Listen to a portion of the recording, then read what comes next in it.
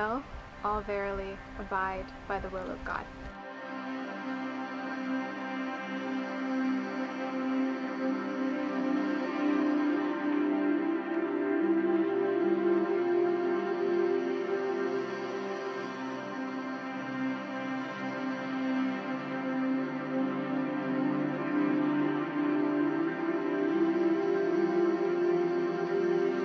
We will all verily abide by the will of God.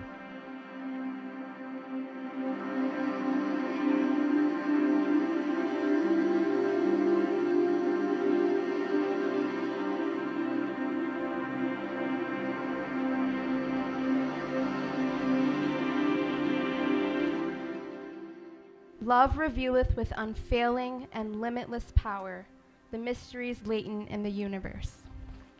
Love is the spirit of life unto the adorned body of mankind.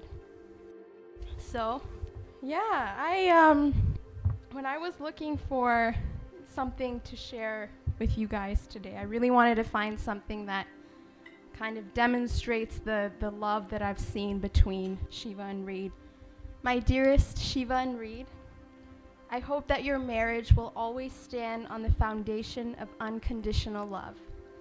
A love that connects you both to your Creator and allows you to grow towards Him as you grow closer to each other. I couldn't think of two people who fit each other more like you two. You both embody what it means to find that person who truly completes you. And Shiva, as your younger sister, I look at you and Reid with aspiration, as you create a life with a person whose character molds so well to yours. Thank you for always being there to give me advice in all areas, for being someone to look up to my whole life. I am honored to call you my older sister, and I'm so excited about this new chapter of yours and Reid's life.